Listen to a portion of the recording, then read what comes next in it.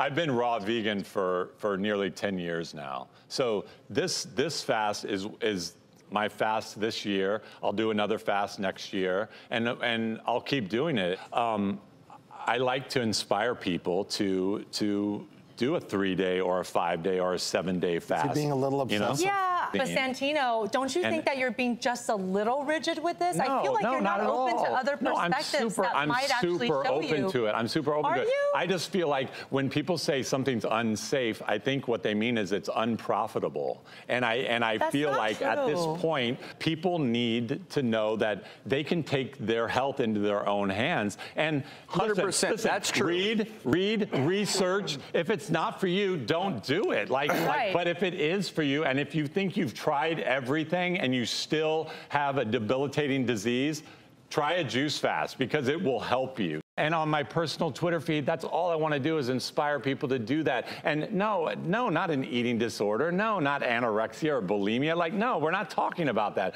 I'm not talking to 3-year-olds. I'm talking to adults. I'm talking to people that are like equal-minded. You know, I'm not trying to sell anybody on anything. If someone wants to know this, like, come talk to me. I want to tell my story. And I will say this. I will. Love your passion. Yeah. But also just know this, that a lot of us who are doctors, we know Western medicine is in many ways broken. Yeah. Don't for a second think that I don't believe food is a better medicine than pharmaceuticals. But my comment, because I have a duty to our viewers, which is to say, you always have to be safe and do what's best for you. Be very careful with extremes. Absolutely. But I will say kudos to you. Thank you. And that you're feeling better. Carrie, thank you so much for being with us.